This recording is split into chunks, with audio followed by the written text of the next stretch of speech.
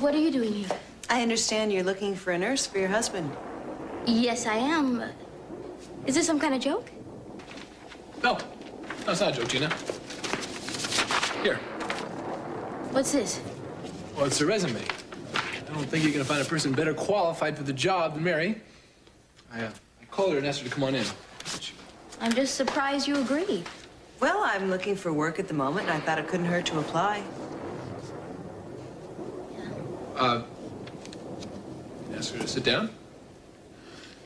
Of course I am. I know how to conduct an interview, Ted. Won't you sit down? Thank you.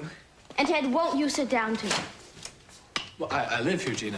Thank you, though. Well, of course you do. I know that, too. I just meant that you're welcome to watch the interview, that's all. Well, excuse me. Here we go. You worked for 2 years in an intensive care unit. That's right. I can give you all the references you like. Uh-huh. Well, Mary, I thought you hated the Kaplan's. I did. I'm not going to lie about it, but that was before I found out the truth, and I don't feel that way anymore. Well, since Ted recommends you, and since you have such good credentials, you want to try it for a week? What do you say? Oh, I'd love it.